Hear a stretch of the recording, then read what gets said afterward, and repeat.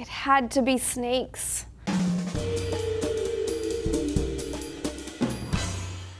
Hey guys, Amy here on DNews, feeling pretty squeamish talking about snakes today. I don't love snakes. I am creeped out that they have no arms or legs and that they do that slithery move thing. And let's not forget that some of them have fangs dripping with poison. Snake venom is terrifying. A snake bite can be laced with different venoms, some that initiate digestion of a prey even before it is swallowed by killing the muscle cells and tissues. Some venom causes the blood to congeal, preventing circulation and bringing death. And there are some venoms that attack the nervous system, shutting it down entirely or overloading it. Having said all that, I feel my fear of snakes is totally justified. And it turns out my fear of snakes is not only rational, it is one of the most common phobias, even among people who have never laid eyes on a snake. So how is that even possible? It all comes down to evolution.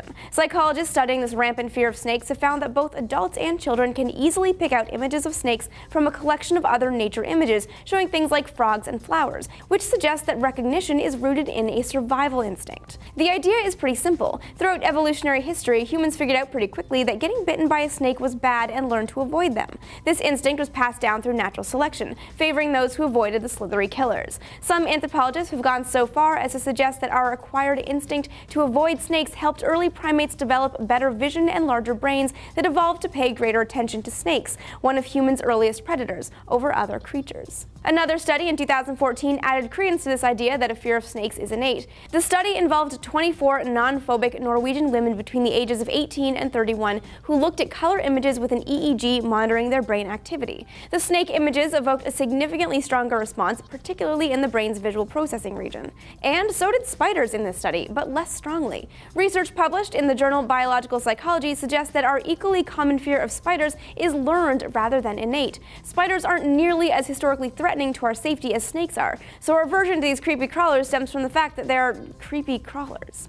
And yes, even though there are many species of snakes that are harmless to humans, your fear of snakes is still totally legit, and also a sign that, evolutionarily, you're doing alright.